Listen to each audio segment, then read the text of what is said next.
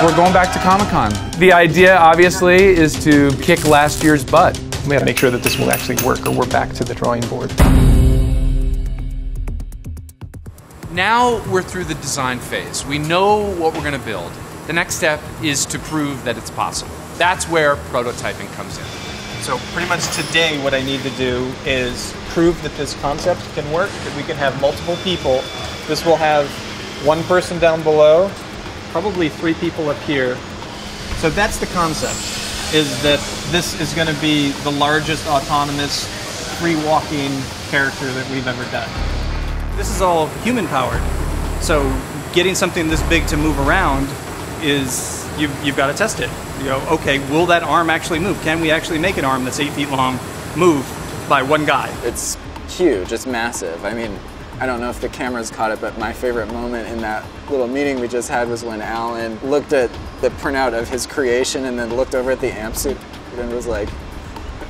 When I saw that arm printed out, I was like, oh, we're so screwed. I don't know how we're going to do this. One way we like to refer to prototyping in the creature effects industry is a garbage bag test. This goes all the way back to Aliens and Stan Winston's studio, and that's how they proved the Alien Queen would even be possible as a puppet. We'll apply the same principles to Giant Creature. We started out the build with the day one proof of concept of the base, which was to see if 3 people can get up there on a 3-wheeled vehicle and have it be stable. It's huge, 14 feet tall. Is it safe? Is it center of gravity with that many people that much higher? Can it move? Can it drive around? And, you know, is it gonna fall over or not? And from there, we basically learned from that where our weak points were. And we started doing heavier steel work. Wasn't a doubt that we couldn't make it work with the 3 wheels. It's just how much steel and stuff we have to put in there to make it safe. Then we built the real thing. We built the real frame, the real base. And then while that was going on, I was also prototyping the arm.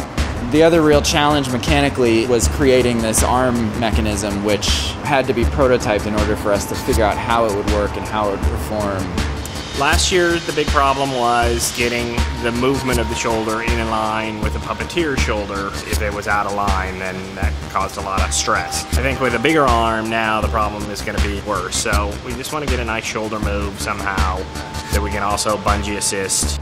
The big challenge about these arms is that they're huge and we know they're going to weigh a ton. So that's where prototyping is essential. Okay.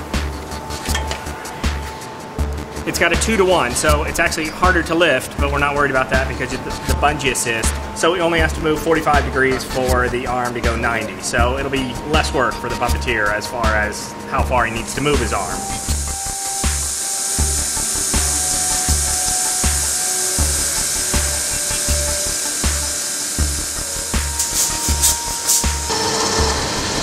We figured out the geometry, and now we've gone back in and we're starting the real build, which includes bearings and making sure everything's strong enough and light enough that it's going to work to the best of its ability given our schedule. The prototyping helps a lot for us to visualize it, but I try and approach anything of this scale with a kind of stupidly optimistic attitude that it's all just going to work. But, you know, it always breaks when it's in front of an audience, so that's the part we're trying to avoid. It's all doable if you have enough time and money. That's the biggest the biggest glitch here is we've got a deadline. Unless we can get them to push back Comic-Con in a couple weeks, that'd be cool. Go to Wired.com for the entire Giant Creature series.